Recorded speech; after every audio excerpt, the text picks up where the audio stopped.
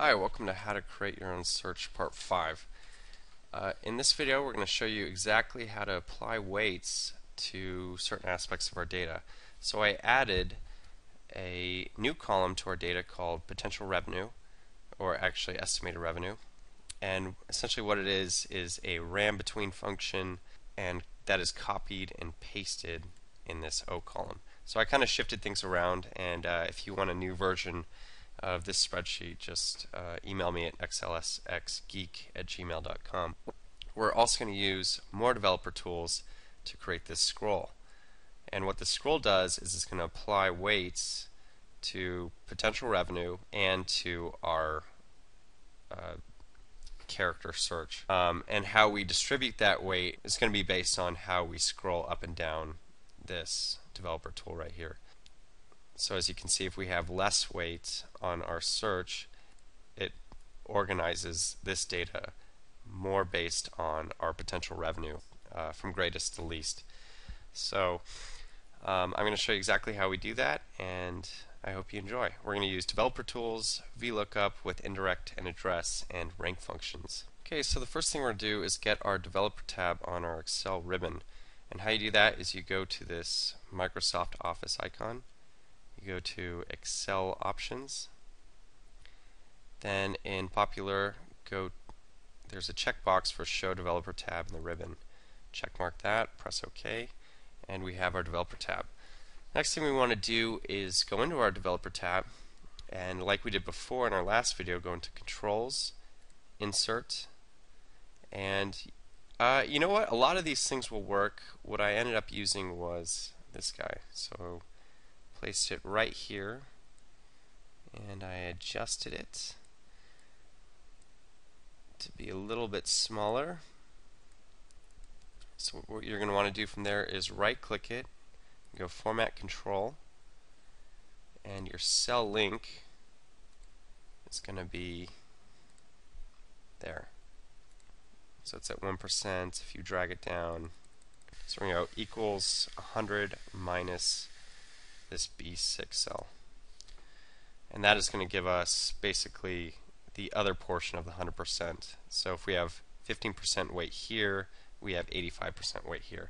So what we want to do here is you want to, I'll delete that, you want to go equals this, there's no functions required in this, and you go and quotation, and you can either put, I put %sign and then weight, but obviously you can put whatever you want. So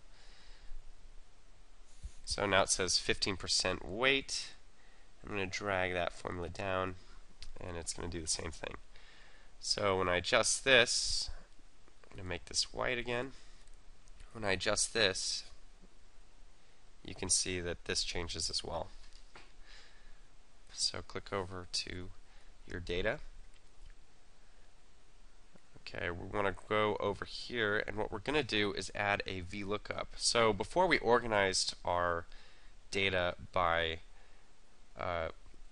this alphabetized view, so whatever we clicked, whether it's first and last, company name, website, whatever, it's always alphabetized. We want to keep that functionality there. We need to add a VLOOKUP here based on our alphabetization here. I know this looks like a very complex function. I pasted it here at the top, and it's going to go like this, equals VLOOKUP.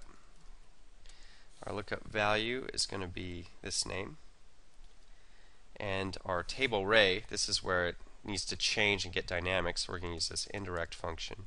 Back in video 2, we made this cell that switches based on what we picked. And it's, so right now we're looking in column D because we have first and last selected, so we're going to go indirect that.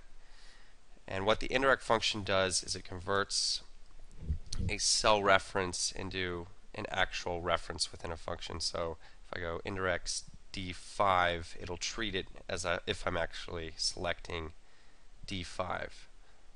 And then we're going to add another and, quote, colon, quote, so it's going to be D5 through, we're going to add an and address. Our row is going to be, we can just say 3,000, doesn't really matter. Our column will be column O3. The reason we're doing O3 is because this estimated revenue is always going to be there. So column there. We can actually put this value in any place. It doesn't really matter.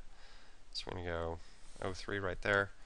And then we're going to close our indirect off and have our column index number going to be column O minus column, we're going to go indirect D again, and 5. We're going to go +1, false. And that is going to pull our estimated revenue based on this name. I know that was pretty complex, so I'm going to end up pasting that formula into the info of this video. So once we're done writing that function, we also have to make sure that we have our absolute references in place. So T5 we're going to leave alone, but every other cell reference we're going to make absolute. So once I'm done with that, you press F4 on each one of those cell references, then you just copy it down. And what we're going to do now is apply ranks to both this and to our alphabetized rank right here. So right now we're going to go equals rank. Our number is there. Our reference is U5 through U1006. We're going to, in rank functions, you always make that permanent so it doesn't continue to drive that range down. We're going to make it ascending rank. Okay, so as you can see, we had a problem with this starting out NA, and that's because there is an NA at the bottom of this list right here. And the way to fix that is to go into here and go if error. And this time we're not going to go null, we're actually just going to go 0. So if there's an error, if you can't find it, just put a 0 there. So if I drive that down, everything goes to normal. So I'm going to drag this all the way down. So now we got to apply the same rank function to our alphabetized rank, and I'm going to show you how we do that. In the last video we actually used this B column to rank our values based on alphabetically, so we're going to go back to the B column and rank it there. So I'm going to show you right here. I'm going to go equals rank. The number we're going to rank is here. The reference 85 through B1006. And our order is going to be descending. So the reason we want it descending in this case is because we're actually giving smaller values a greater value. So I'm going to drag this down. I'm just going to copy the cell, go all the way down. Then what I'm going to do is add an if error here. So now what we need to do is apply our weights. So we're going to take these cells above these ranks, and we're going to go equals, go back to our search, go to search B6, use this as search B7, and then we're going to multiply these ranks by that weight. So I'm going to go times there, and I'm actually going to make that an absolute reference, because I'm going to drag that down. Then I'm going to do the same thing over here.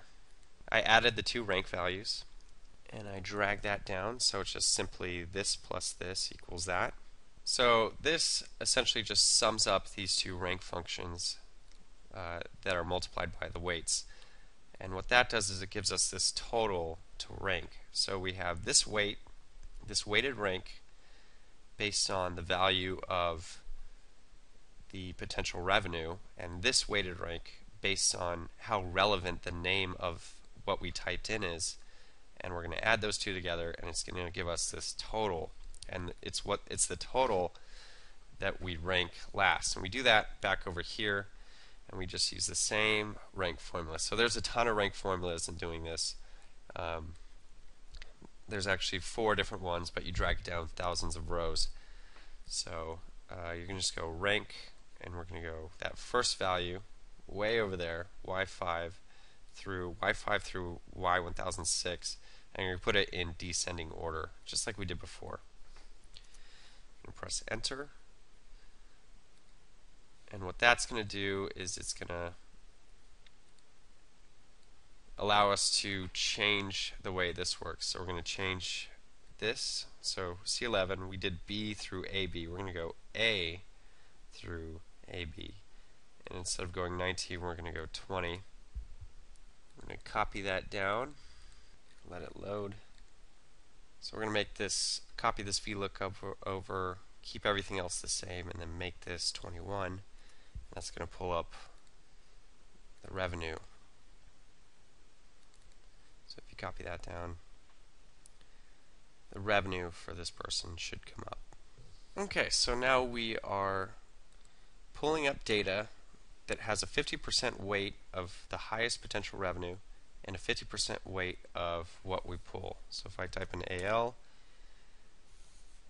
it still works. Alexander Oyuso comes in, Alma Cove comes in, Alfonso comes in.